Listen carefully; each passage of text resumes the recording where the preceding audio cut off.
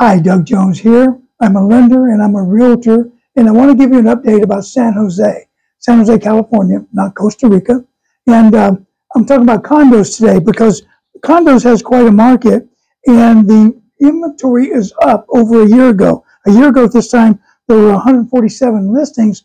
Right now, there's 189, and the median price has gone up to 839.6. So that's gone up a little bit, and the days on the market has gone down. It only takes 10 days to get the property sold, and they're selling at full price. Actually, they're selling at 102%. So the condo market is very, very strong.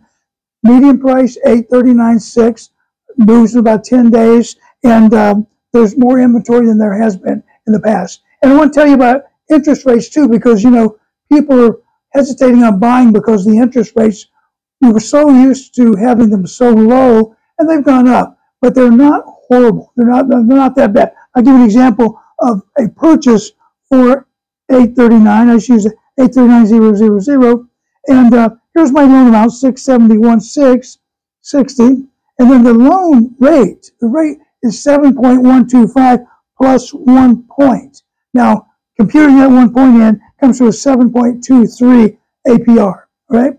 The payment would be $45.25. Real estate taxes, $875, and the HOA, we put in $400. It's going to be different per different complexes for a total payment of $5,800. So now you do know that the interest is written off, and the taxes, real estate property taxes, can be written off as well. So those are tax benefits when you do buy a home.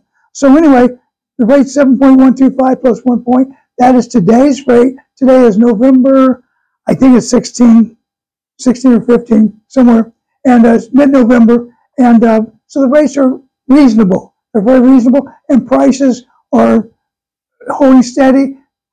Condos are moving quickly, so it is a good time to be in the market.